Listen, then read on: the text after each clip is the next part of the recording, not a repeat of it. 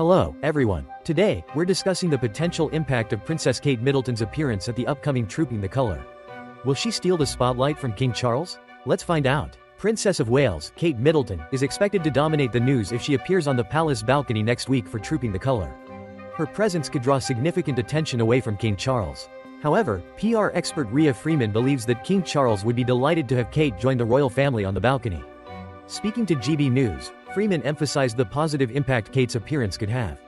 Tap that like button if you're a fan of the British royals and make sure to subscribe for exclusive royal content.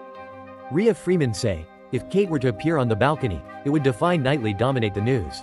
But from everything I've read and seen, I would imagine that the king would be delighted to have her there. It would reinforce the strength of the monarchy moving forward. Kate's presence would symbolize unity and strength within the monarchy, especially in light of recent health concerns for both King Charles and Kate herself. The media has been buzzing with speculation about Kate's potential appearance. Many believe it could be a powerful statement about the resilience and continuity of the royal family.